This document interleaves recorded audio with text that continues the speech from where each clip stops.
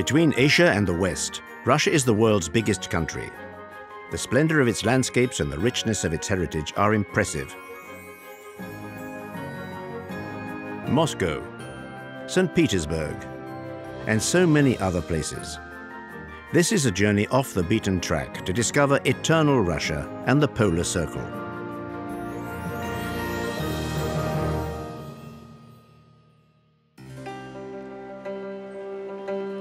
In the west of the city, historic Arbat Street is renowned for its cultural addresses and shops. From the days of the Russian nobility to the Soviet era, it has preserved its prestige and shows its best side in the morning, before the crowds arrive. Nearby, one of the 7 skyscrapers built in the 40s and 50s, known as the Seven Sisters, is home to the Ministry of Foreign Affairs. The buildings, commissioned by Stalin to commemorate Moscow's 8th centenary, are scattered across the capital.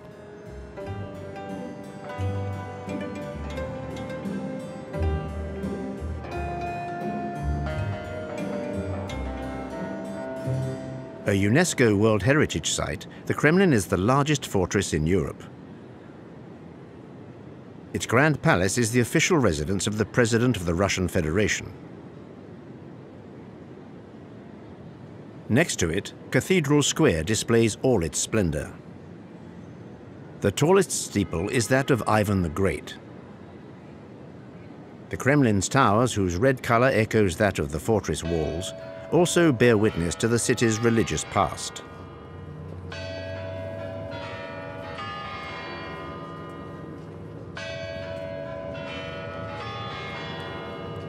Beneath the communist Red Star, the Spasskaya Tower's clock is an important landmark for Muscovites. Also known as the St. Saviour's Tower, its door has long been thought of as holy. All men, the Tsar included, had to remove their headgear as they passed the icon of Christ. The multicolored cupolas of St. Basil's Cathedral typify traditional Russian architecture.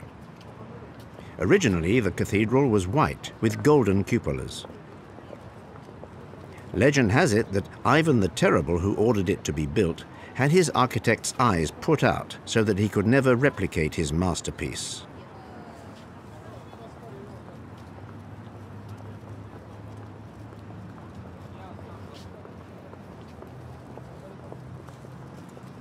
The world-famous Red Square takes its name from the word krasny, meaning red and beautiful. Besides the Kremlin's wall's necropolis, Lenin's mausoleum is built into a wall at the foot of one of the towers. Sometimes reflected on the walls of the mausoleum, GUM is an immense department store dating back to the 17th century. This shrine to capitalism survived communism to become one of Moscow's most famous monuments. Near the historic museum on a bronze plaque is Point Zero, which marks Russia's Kilometer Zero. It's said that fortune may smile upon anyone who stands there and throws a coin over their shoulder.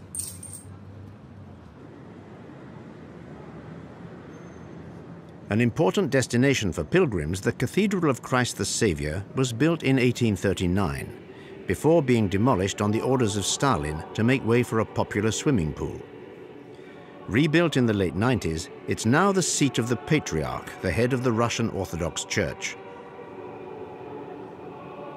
Reliefs on its south face represent Moses and his sister Miriam. Nearby, a scene showing the apparition of the Archangel Michael, and to the right, Barak the warrior and Deborah the prophetess. Below that, there are bas-reliefs of other saints, including John the Baptist and the Apostle Thomas.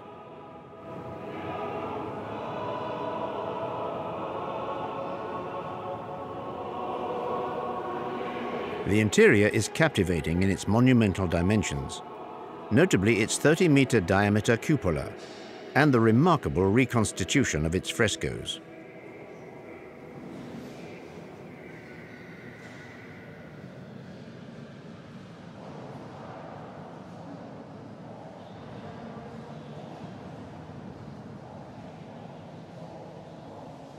This icon shows the family of Tsar Nicholas II, today worshipped by some as a saint. These are his throne and his wife's. Orthodox worshippers consider icons as a source of blessings. They petition them with prayer for their protection and goodwill, often kissing the glass that protects them. Ancient treasures in chests are also venerated. Inside this one are kept the writings of St. John Chrysostom, one of the fathers of the Orthodox Church. Here, the holy relics of Basil the Great, John the Baptist, and the victorious Alexander Nevsky. To the right of the altar lie the remains of one of the first metropolitan bishops, Philaret of Moscow. The nave is impressive.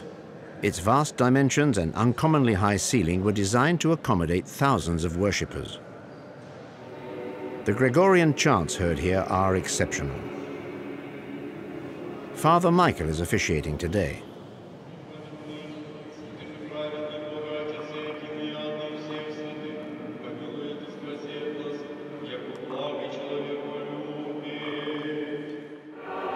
On the last weekend of the month, the most precious relics are brought before the faithful. A piece of a dress belonging to the Virgin Mary and one of the nails from the crucifixion of Jesus. They are kept safe in their two cases. Photos of them do exist, but today it's forbidden to film them at all.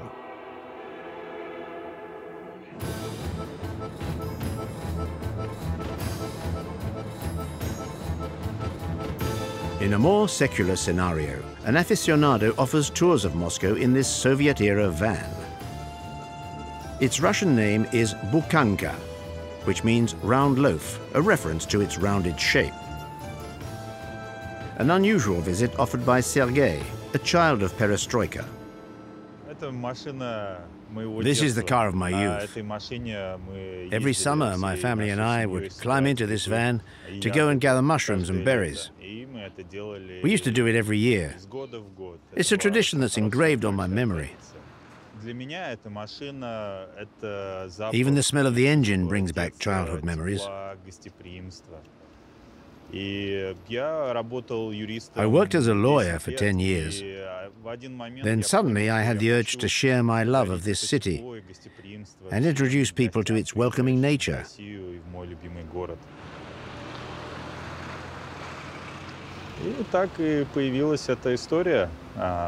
And that's when I had the idea of showing people around my hometown aboard this mythical vehicle.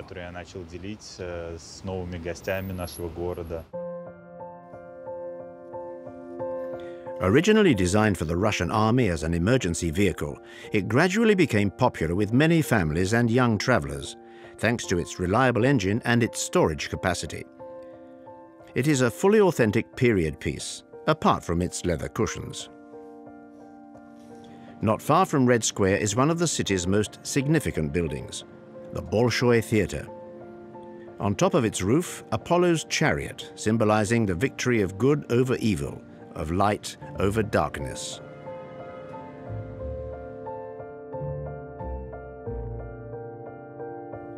On the first floor, next to the main staircase, is the Imperial Box, once reserved for the Tsar.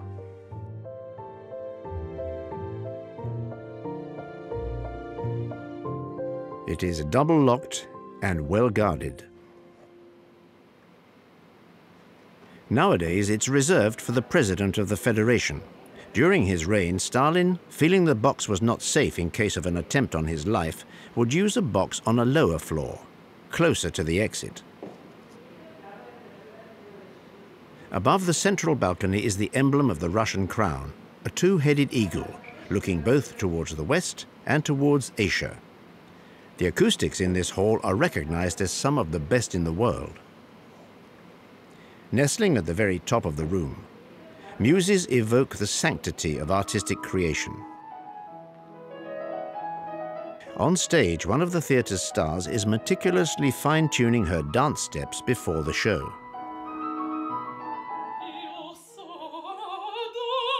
And backstage, the mezzo-soprano Ekaterina Vorontsova is warming up her vocal cords.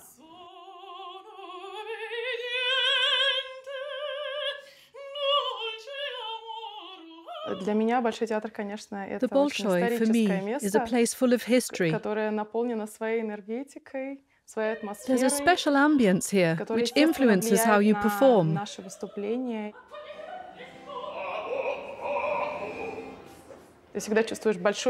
Performing at the Bolshoi is a great responsibility.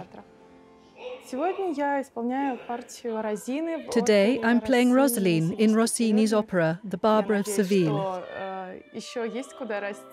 I still have a long way to go, but for me, being able to play a main role at the Bolshoi is an achievement.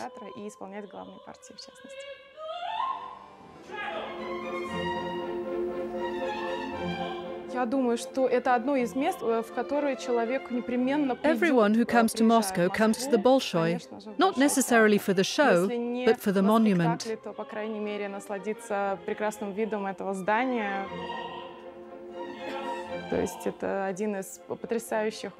It's one of the most amazing places in Moscow and in the whole country.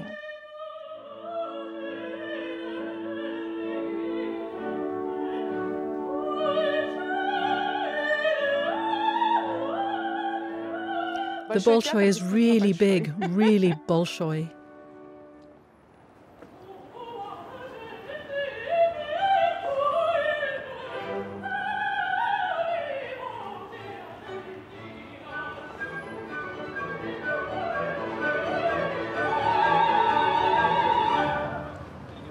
Throughout the winter, when the sky gets dark, the streets adorn their robes of light.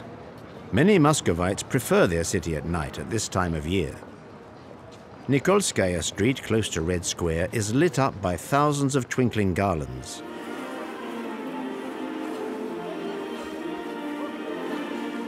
Ten kilometers from the town center is the world's biggest ice skating rink. Over 4,500 people can skate together on its 20,000 square meters. It sits in the heart of VDNK Park, an entertainment complex including museums and vast halls that present fairs and exhibitions. On the central avenue, the house of the Russian people leads to a statue of Lenin, leader of the Bolshevik movement and founder of the Soviet state. Among the most striking edifices is the Azerbaijan Pavilion and that of Armenia.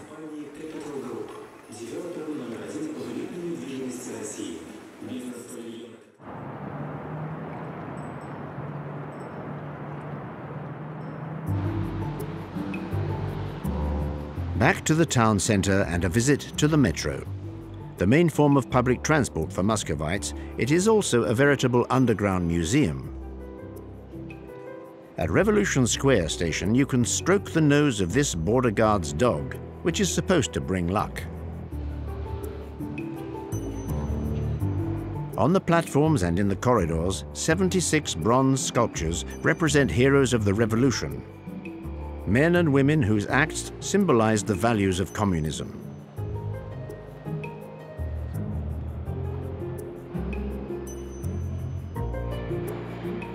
Another interesting place is Novoslobodzkaya, with its colorful stained glass windows. The most famous station is Kievskaya. 24 mosaic panels tell the story of Ukraine in the days of the Soviet Union and paint an idealized picture of the daily family life and work of its people.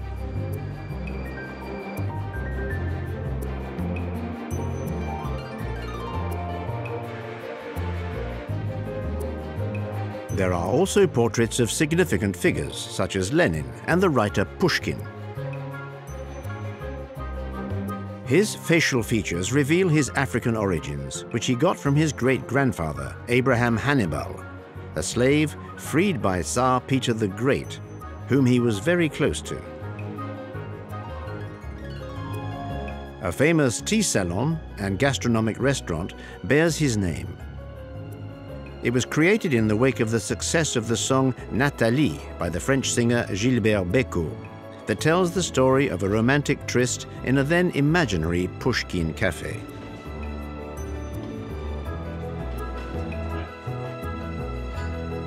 At the weekend, the Pushkin Cafe offers Franco-Russian gastronomy 24 hours a day.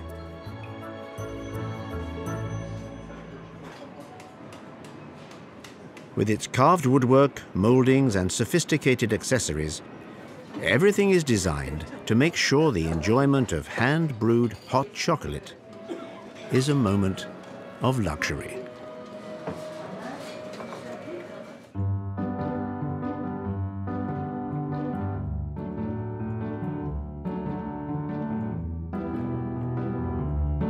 Moscow was built on hills, so in winter there's no need to leave the city to enjoy a spot of skiing. Close to the Nagornaya metro station, the 59 hectares of the Kant Sports Center has 17 tracks and ski lifts. 350 meters of slopes to hurtle down among the skyscrapers.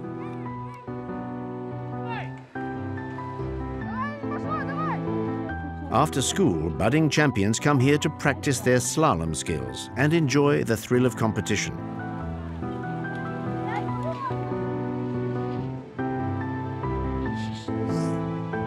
There are also training courses for beginners.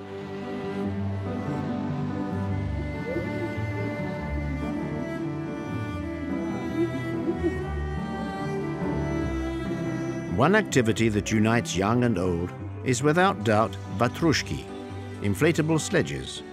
They are so called because of the resemblance to vatrushka, a traditional brioche made with cream cheese.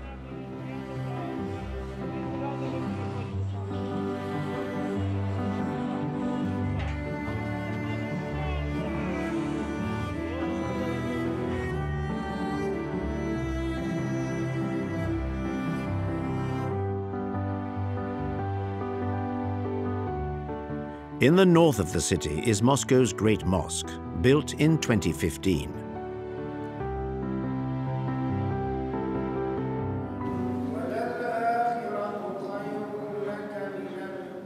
Bearing witness to the country's religious diversity, it's one of the biggest mosques in Europe.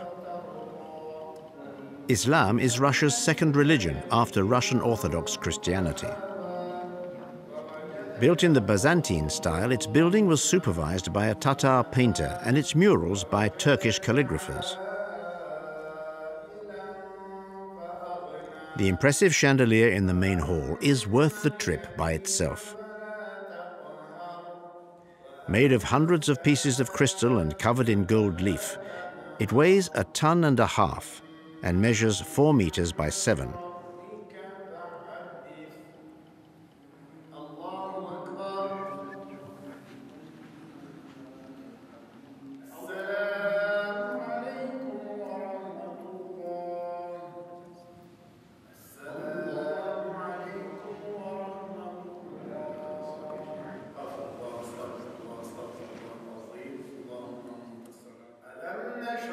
The dome is covered with 12 tons of gold leaf.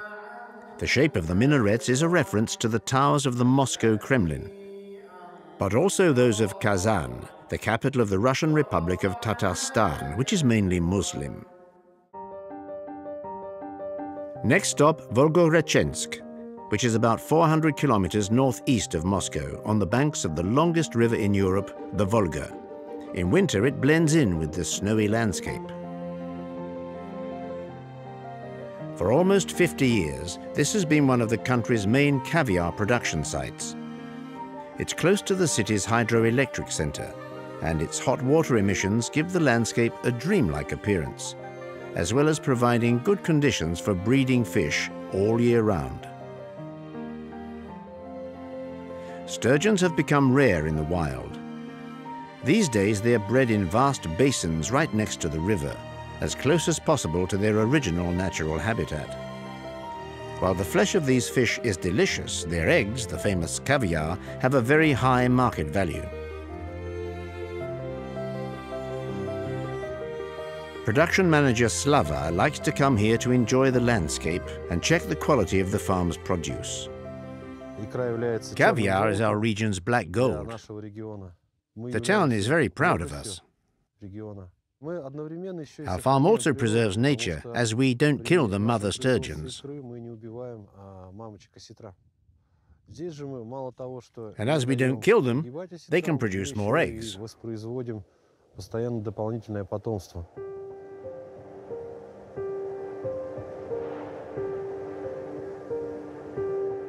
Close to the Volga is Slava's fish farm, where the young fish grow before returning to the river and its basins.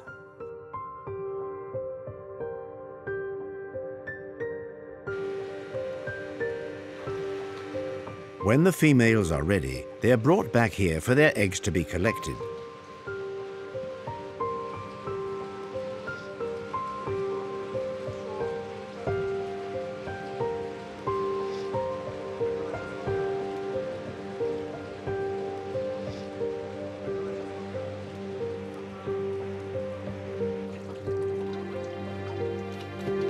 Rinsing, draining, and canning are all done by hand.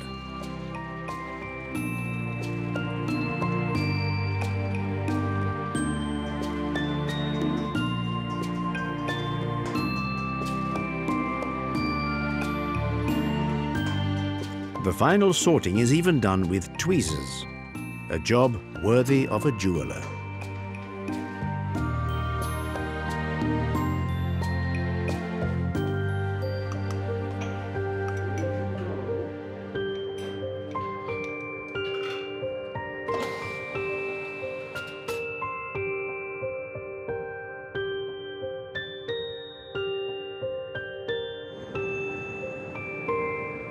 "40 kilometers along the Volga is the town of Kostroma, where people come to visit the former royal city and walk along the banks of the river.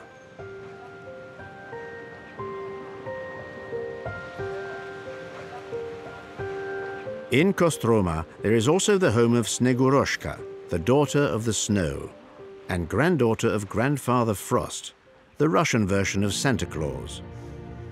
Its origins are in a children's story written here in 1873 by Alexander Nikolaevich Ostrovsky, the founder of Russian theatre.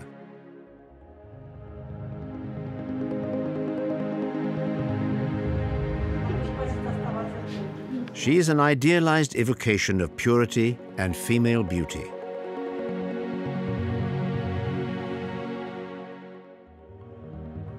Visitors can put on a princess dress and a crown and enjoy a momentary return to their childhood days, reflected in the mirror.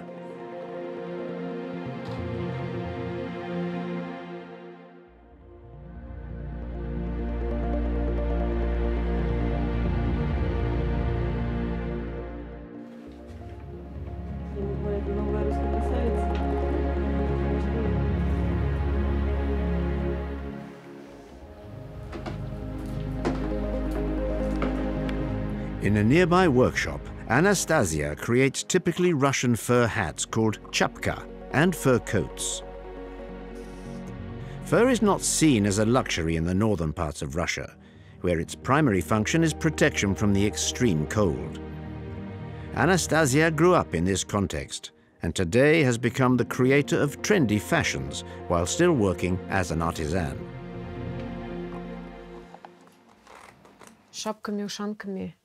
I've been around chapkas since I was a child. I was born in Chukotka, in the far north of Russia. As everyone knows, it gets extremely cold there. We lived miles from anywhere. You can't go out without wearing something on your head and a very warm coat. My father used to go out hunting in the tundra to get food for us. My mother would work with the fur from the animals that my father brought back from the hunt. So I'd wear fur coats and chapkas, as the temperature there could reach minus 60 degrees Celsius.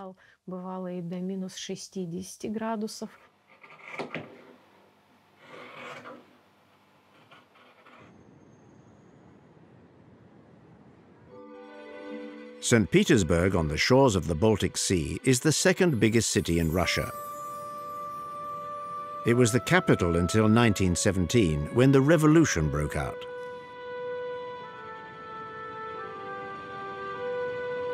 It's crisscrossed by the river Neva and many canals, which is why it is known as the Venice of the Baltics.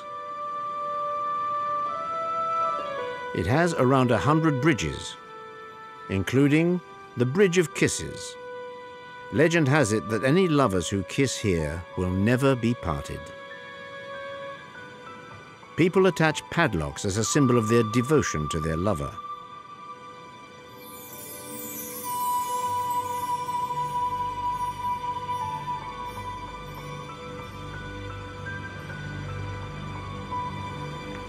Some of the bridges are named after their color, like the Red Bridge or the Green Bridge. The latter provides access to the city's main thoroughfare, Nevsky Prospect. Its perspective is often mentioned in Russian literature, as is the unique architecture of the city, which is a UNESCO World Heritage Site.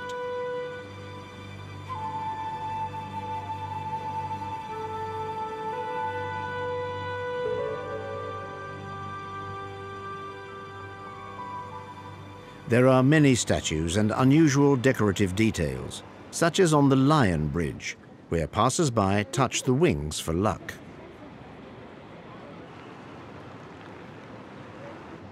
Visible from the Nevsky Prospect is the Cathedral on the Blood, one of the symbols of St. Petersburg. Its medieval Russian architecture makes it stand out from the essentially Baroque and neoclassical style of the city. Tsar Alexander III ordered it to be built on the spot where his father was assassinated by a revolutionary, hence its name, the Cathedral on the Blood. Over 7,500 square meters of mosaics depict mainly evangelical scenes.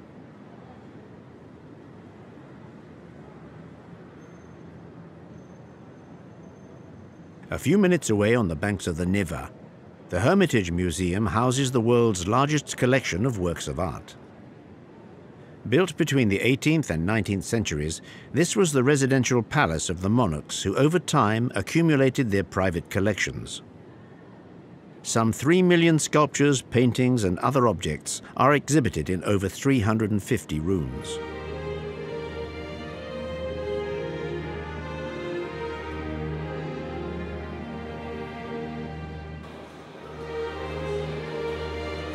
The Pavilion Room is the museum's most popular.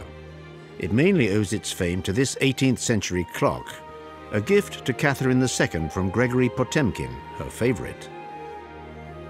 It's composed of an owl, representing the darkness of night, a cockerel, representing the sun, and a peacock symbolizing rebirth. Together they represent the eternal cycle of day and night. The room itself is a veritable masterpiece. White marble columns, gildings and moulding capture the light all year round. 28 crystal chandeliers gleam like 1,000 flames. There are several rooms devoted to the Italian Renaissance. One of them dedicated to works by Leonardo da Vinci, including the Madonna Lita, the Virgin with Child. Experts will notice that the mountain landscape in the background is typical of Leonardo's experiments with perspective. However, the work is the subject of controversy, as some experts believe it was completed by one of the master's assistants. Nearby, these doors display a spectacular marquetry made of tortoiseshell. Other paintings are scattered everywhere, from chimney breast to ceiling. There are frescoes inspired by Greek mythology, including Amphitrite, goddess of the seas, and the gods of Olympus.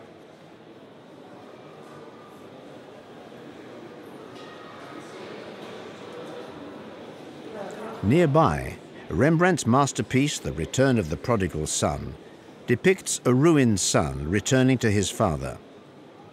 The painting reflects the artist's genius, who, through his brushes, illustrates the power of compassion.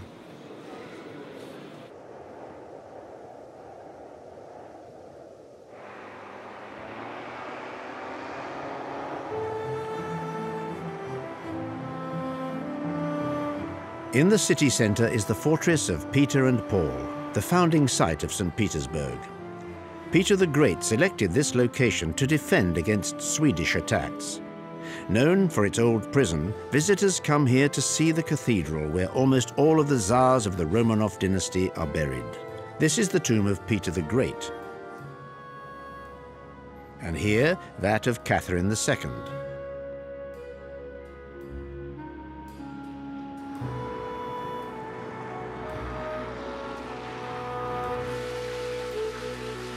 There is an ancient tradition popular throughout the country.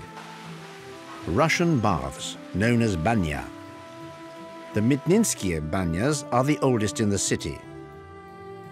A wood-fired sauna is heated to 120 degrees, then people are gently whipped with bunches of twigs called beniki. Then a specialist applies a treatment made from pine, birch, and other essences, each with its own benefits.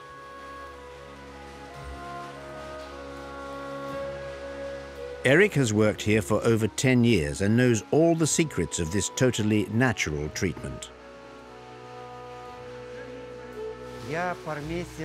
I'm the smoke master at the Mytninskye baths. You have to warm up every muscle and bone in the body. You cover the body with bunches of oak, birch, juniper, spruce, and Caucasus eucalyptus branches. It's a treatment that boosts your immune system. Being a good smoke master is quite simple. You just have to love your patient. When you love them, you understand their needs.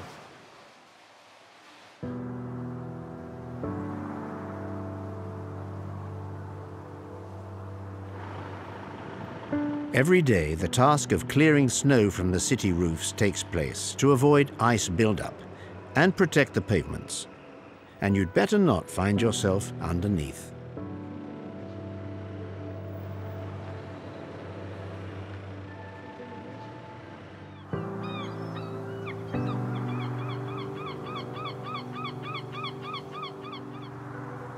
St. Petersburg has a great diversity of religious communities. The great choral synagogue, the second biggest in Europe, is one example of this. It was built in the late 19th century during the reign of Alexander II, who wanted to reduce the residential restrictions of the city's Jews. Despite the rigors of the Stalinian period and World War II, its doors were hardly ever closed. Significant renovation work has restored its initial style, a blend of Moorish and Byzantine design.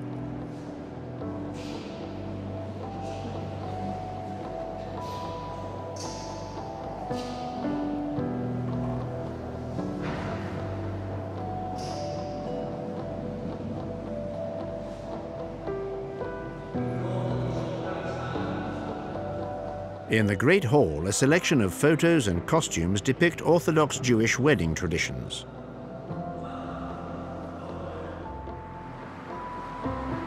A few hundred meters away is the Mariinsky Theatre, one of St. Petersburg's most important sites.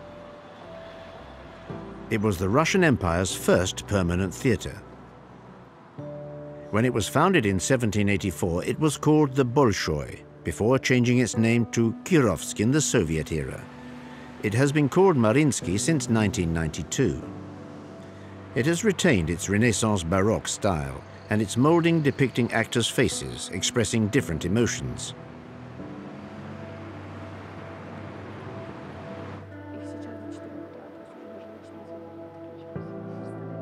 On the ceiling, the clock with cupids, a work by the Milanese artist Enrico Francioli. It's surrounded by 12 medallion portraits of famous authors, such as Ostrovsky and Gogol. Above the imperial box is the theatre's shield, marked with the initials of the Empress Maria Alexandrovna, wife of Alexander II, who contributed to the creation of the Mariinsky. Only guests of honor are allowed the privilege of sitting here to watch a show.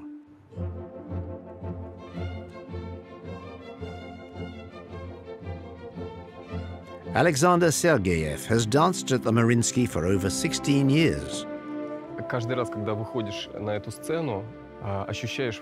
Every time I step on this stage, I feel the weight of this place's history.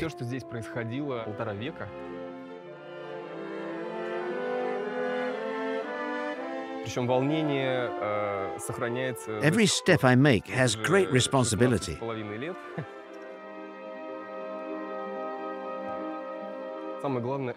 I still get stage fright even after 16 years.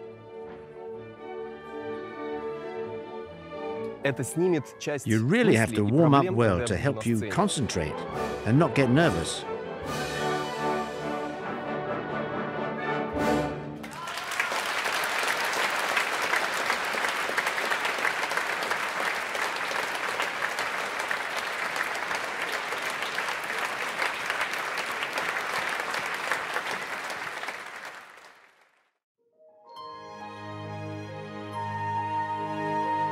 In the region of St. Petersburg, the village of Verkhny Mandrogi is a veritable curiosity. This fishing village was deserted by its inhabitants during the Finnish occupation that took place in World War II. It was rebuilt in the 1990s, inspired by traditional Russian craftsmanship.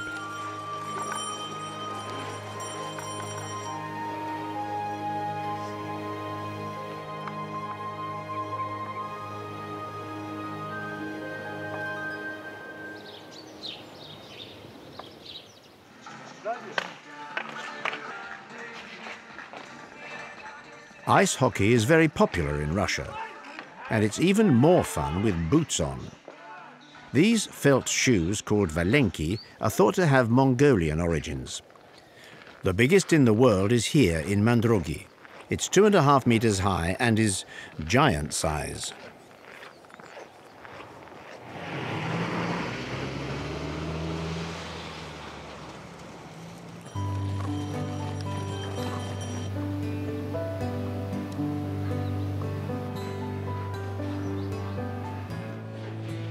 Crafts are one of the village's main activities, notably the fabrication of matryoshkas, the famous nesting Russian dolls.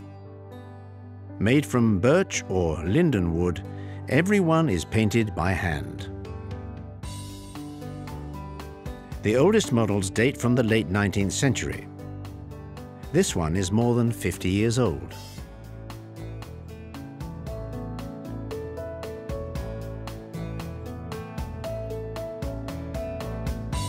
Olga spends many an hour bringing to life these figures, which, without colors or designs, would all look the same.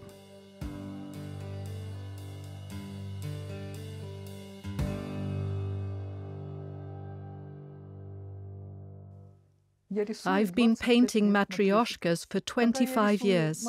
It gives me a great deal of pleasure. It's like meditation to me. I lose all sense of time. I escape my everyday life and go into a world of my own.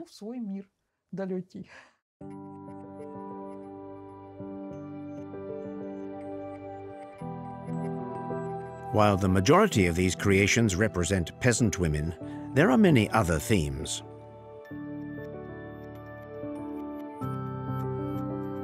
Princesses, musicians, conductors. Anything is possible. Even a personalized matryoshka.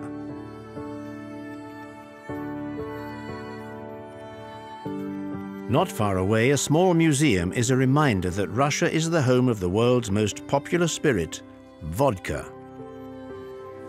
There are 3,607 bottles on display here, in a variety of forms, such as crowns, statues, and even Fabergé eggs. There are also old tools used in the different stages of turning cereals into alcohol.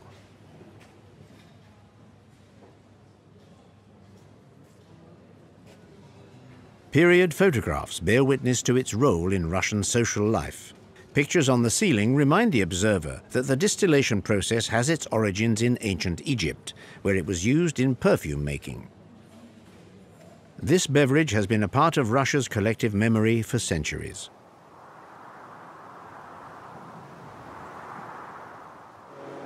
"200 kilometers east of Verkhny Mandrogi, in the Republic of Karelia, is Lake Onega, lying in the midst of an archipelago of around 5,000 islands and islets, including the famous Kiji Island. During the winter, Boris takes tourists around by hovercraft. Sliding across the ice to Kiji is a huge pleasure. You feel like you're flying over the ice floes.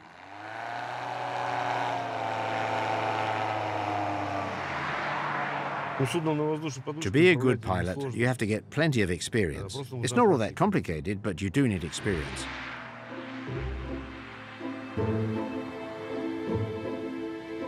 The architecture of Kiji Island, called Pogost, is a UNESCO World Heritage Site. The Church of the Transfiguration, the most imposing, displays 22 aspen-covered bulbs.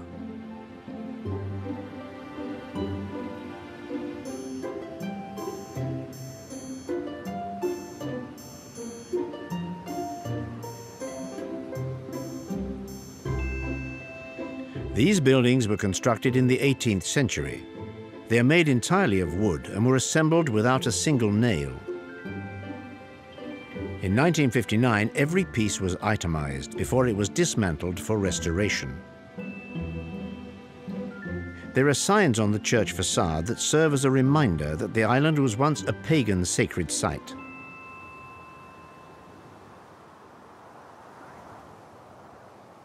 Its graves are also a testament to this diversity. The Church of the Intercession, the only one that's heated in winter, features a number of iconostases. These icon-covered panels are typical of wooden Orthodox churches, where it's not possible to create frescoes directly on the wall. This one depicts the Last Judgment. It was placed at the church's exit to remind the faithful what life awaited them behind the doors. This is the descent into hell. These are tempting demons.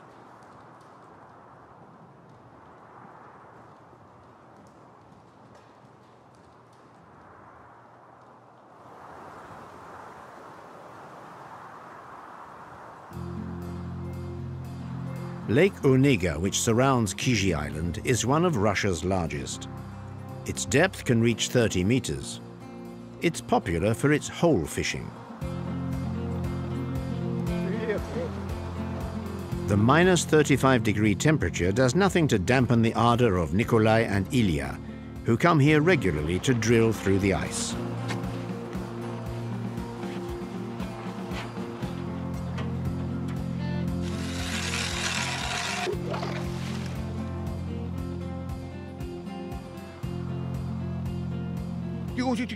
Look, look, look! I've got a bite. It's a little bass. Isn't he lovely? During the week, I take tourists on a snowmobile safari in the forest and around the lake. And at the weekend, we go fishing. We're Karelian and we love this tradition. They aren't biting, but I'm glad we've got 5 already. Other people make holes in the ice all over the lake and come back with nothing.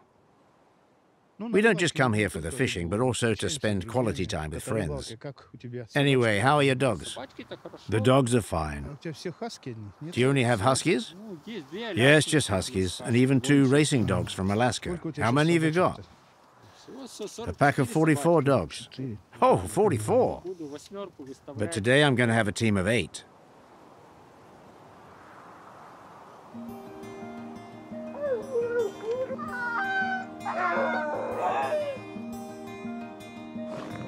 When Nikolai and his dogs get home, it's time for training.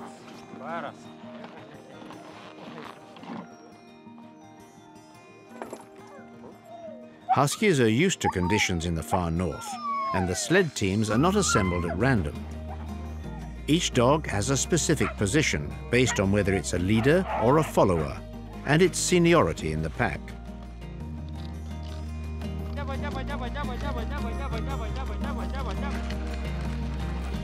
An unforgettable and authentic way of discovering the Karelian landscape.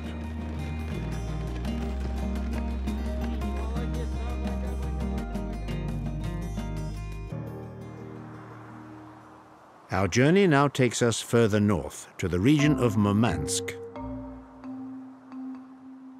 Every day Maxim goes to work by sled, and every day begins with a stream of invective at his reindeer. Where are you going? Come on, come on, come on. I should have used the other ones, they're quicker. These are like a bunch of tortoises. Come on, come on. I went all around the island yesterday. You can still see my tracks.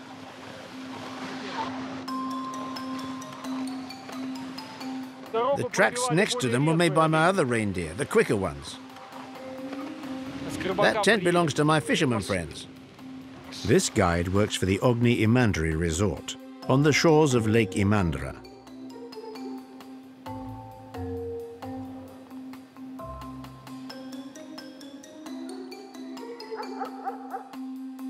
He takes tourists on sled trips and teaches them all about the culture of the Sami ethnicity, the legendary people who live in the north of the polar circle.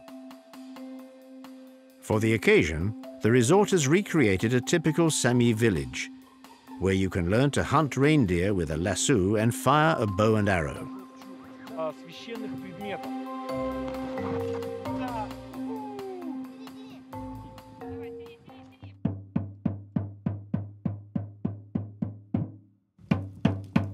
Shamanism is a prevalent part of Sami culture.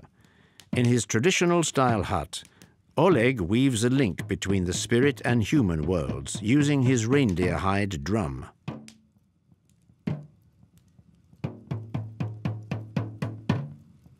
Legend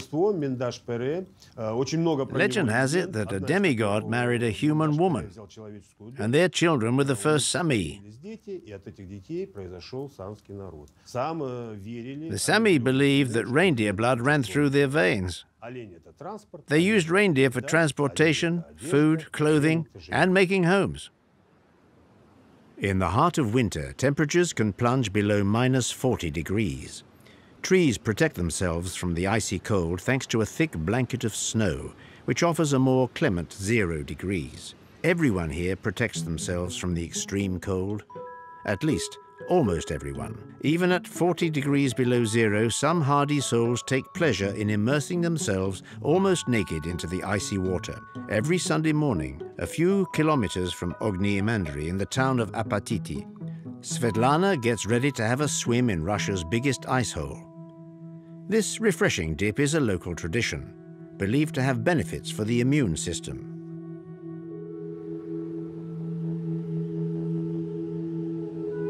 In the afternoon, all the inhabitants meet in the center of Apatiti for a much-awaited event, an ice carving competition. Armed with chainsaws and a variety of other tools, the country's best artists have 90 minutes to turn huge blocks of ice into works of art. This year's official theme is love.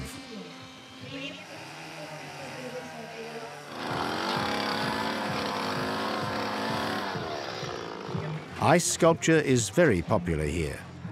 The low temperatures allow the works to last for several months.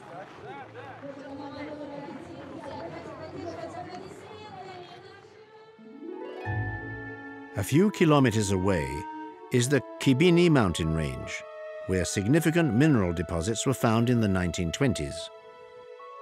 A popular ski resort, Kirovsk, has been here for nearly 60 years. At the bottom of the slopes, an unusual place grabs the attention. The Snow Village. Spanning over 2,000 square meters, snow and ice sculptures are embellished by a light show.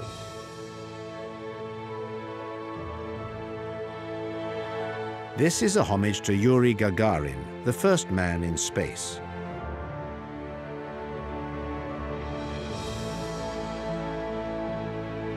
After midnight, tourists get the chance to go on an aurora borealis hunt. Alexander accompanies them on this nocturnal excursion.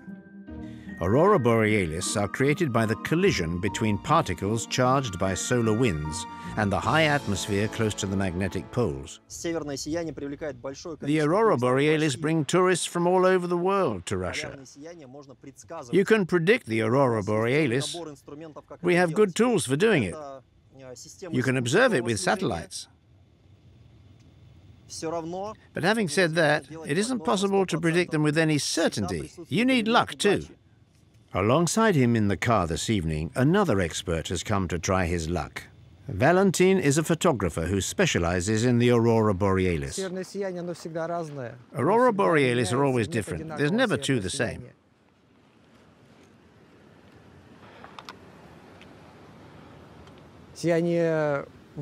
They express beauty, surprise, and wonder. Even though I photographed lots of them, they still amaze me.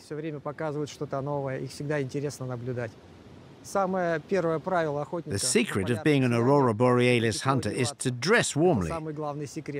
Otherwise, you might freeze to death before you've seen one. The most amazing aurora borealis I've seen was in the Kibini Mountains, and that wasn't predicted. Some friends and I just went to watch a meteorite shower. The colors were unbelievable. There was green, red, purple, and even yellow. Valentin has collected his best photos in a book that is in great demand. But for those who do not have the courage to wait all night for the northern lights in 40 degrees below zero, with a little luck, you could enjoy them soaking in a Nordic bath at over 50 degrees. From the vibrant atmosphere of Moscow and St. Petersburg to the edges of the North Pole, the Russian spirit has many faces. Its culture and natural world are rich with 1,000 reasons to visit time and again.